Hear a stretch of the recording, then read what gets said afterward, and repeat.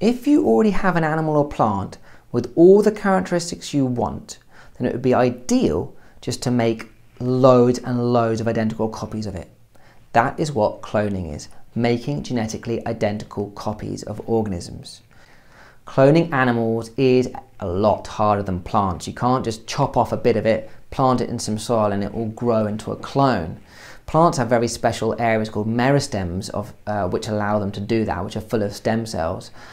Animals don't have that. They grow very differently. And it took scientists a bit of time, but in 1996, a sheep called Dolly was the first mammal cloned from an adult cell.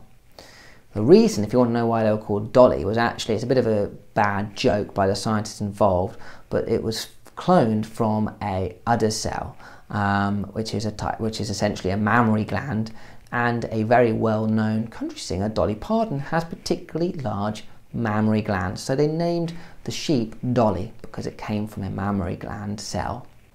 Anyway, Dolly the sheep, how was Dolly cloned? Well, first a normal adult cell was taken from sheep 1, from the udder of sheep 1 that they wanted to clone. So this was a normal cell with the full number of chromosomes in it, a typical adult cell, just like me taking one of your skin cells, let's say. Okay.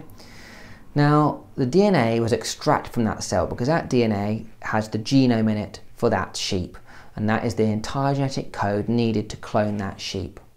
Now, a completely separate sheep, sheep number 2, was taken, and an egg cell was taken out of that sheep.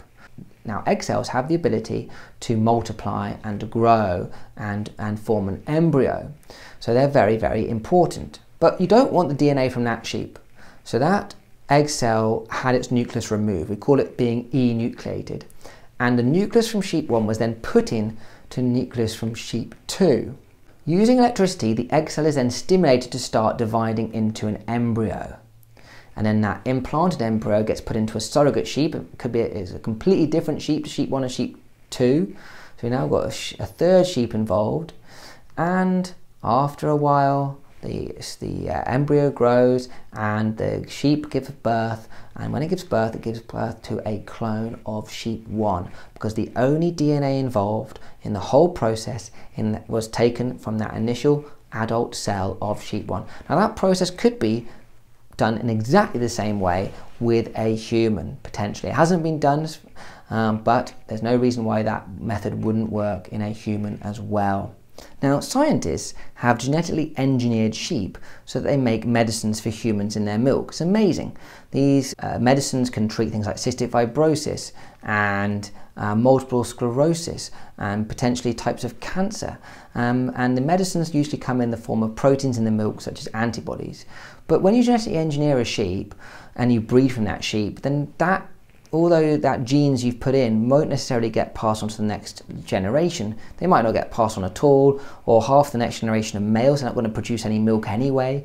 But if you could clone that amazing sheep that you've made, then you can make loads and loads of copies of that sheep, which you've spent a lot of time and money engineering perfectly. Then you can mass produce some of these medicines really, really well. It's also hoped that in the future we could use the cloned animals to produce whole human organs such as kidneys, hearts and livers, which could be used for human transplants. So cloning potentially has some really, really important uses in treating diseases.